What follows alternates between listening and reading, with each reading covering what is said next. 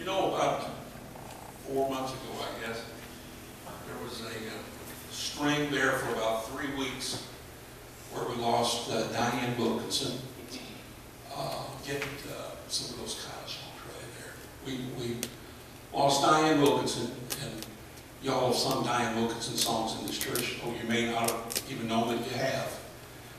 And Kyle Rowland, who I consider the greatest songwriter that's ever been in gospel music.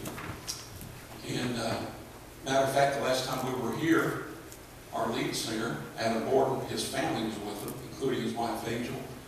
But praying took her home. And she's not here with us today. She was the last time. And it was a 3-week period, just one right after the other. And I'm telling you, I've been very, very burdened about who's going to write songs like what you've just been hearing. Not that we're singing them well. I'm not saying that. I'm just talking about what the songs are saying. Who in the world is going to step into those shoes? And been very, very burdened about that. But I am happy to say that in the last couple of months, the Lord has brought some folks by my way for whatever reason. I don't know why He's doing it to me or for me, but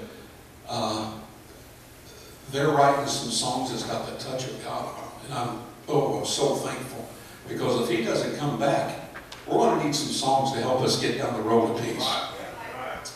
And we're going to need preaching that'll get us down the road of peace and can still convict sinners.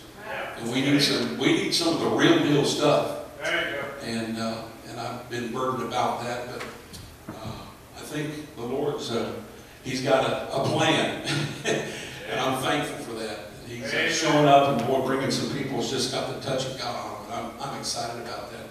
But we're going to sing a few kind of favorable songs, and I hope these bless you right here.